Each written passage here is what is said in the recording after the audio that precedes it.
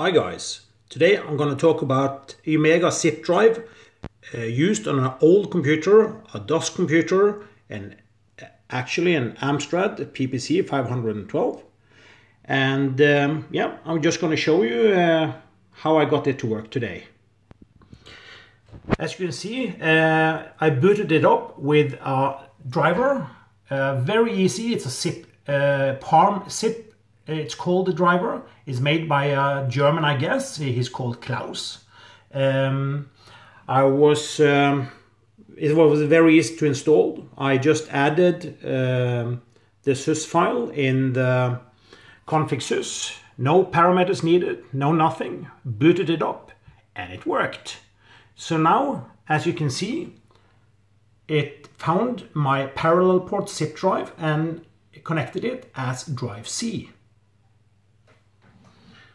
It's a very small driver. It only occupies about 3 kilobytes of memory. It works on any 80, 86 and above, and you need DOS 2.x or higher. Very important notice, it only works on Iomega Zip parallel version. It does not work on the Plus version.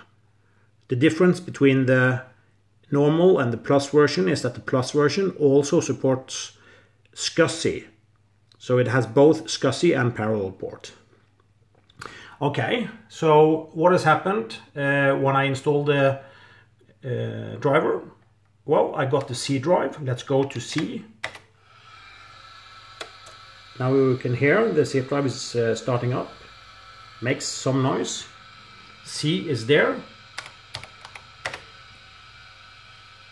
It works. Let me start Norton Commander.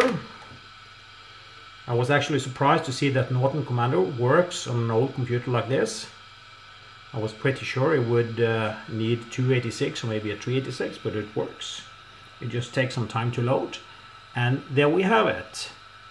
So now you can see that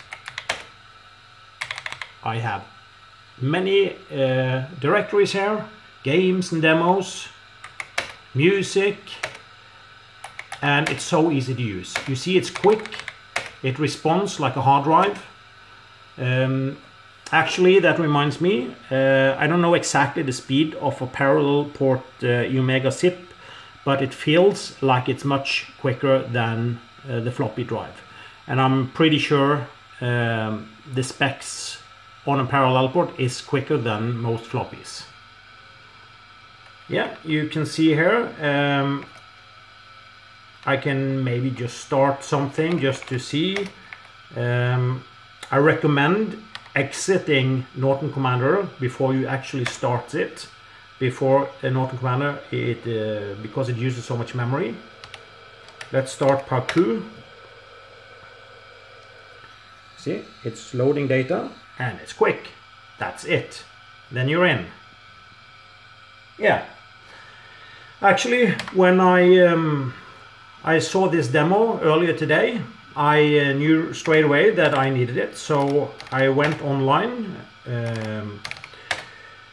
and bought it. And just a couple of hours later, I got an email from Klaus saying that he would send me the registered version later today. Without registering, it will only last, the driver will stop working after about 7 minutes. But it's more enough to know that it works. And as you can see, it's very good and it's quick.